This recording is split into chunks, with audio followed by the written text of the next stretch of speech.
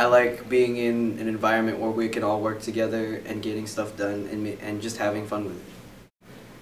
Make memories and you get to capture them, and then you look at the book and you're like, oh hey, I took that. You get opportunities others don't, and meet important people, as well as make friendships.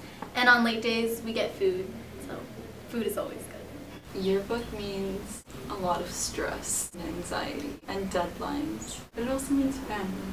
And the computer hates me, so it doesn't work out too well. Being on yearbook to me means hard work, dedication, just really getting things done around here.